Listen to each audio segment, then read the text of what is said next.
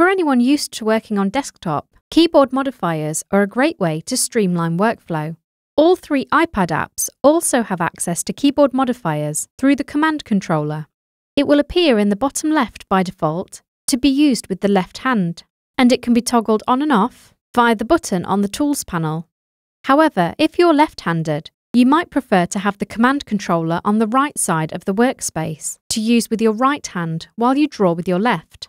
If you'd like to move it, perform a long press with your finger on the center button until it starts pulsing, and then you can drag it to a new area on the workspace that works for you. I'm right-handed, so I'll move it back to the left. If I tap on the center button, we can see Shift, Command, Option and Control. I can tap a modifier to lock it on, and it will stay on until I tap it to turn it off.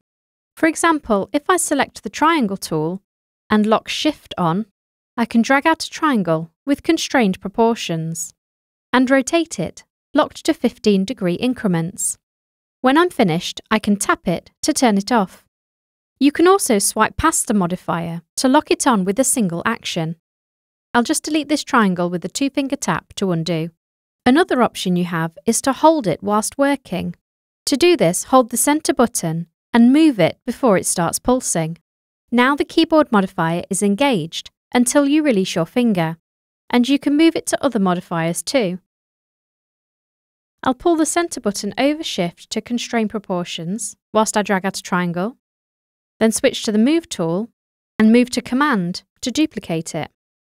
Finally, there may be times when you want to engage more than one modifier. I have an advert here for a new brand of water, and I'm just finishing off the logo and packaging design.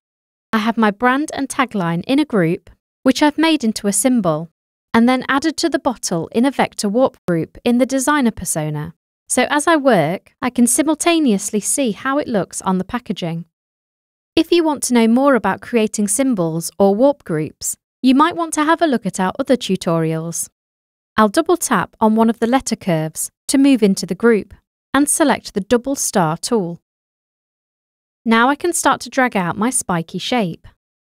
I want it to stay in proportion, so I'll lock Shift on, and I also want to resize it around the center to avoid having to move it afterwards, so I'll also lock Command on.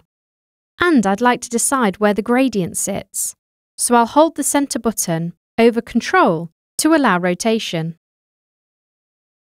All the while, I can check my design on the bottle to make sure it's a good size for the label. Then I can tap the keyboard modifiers to unlock them. By locking and holding more than one keyboard modifier, several steps can be performed in one action.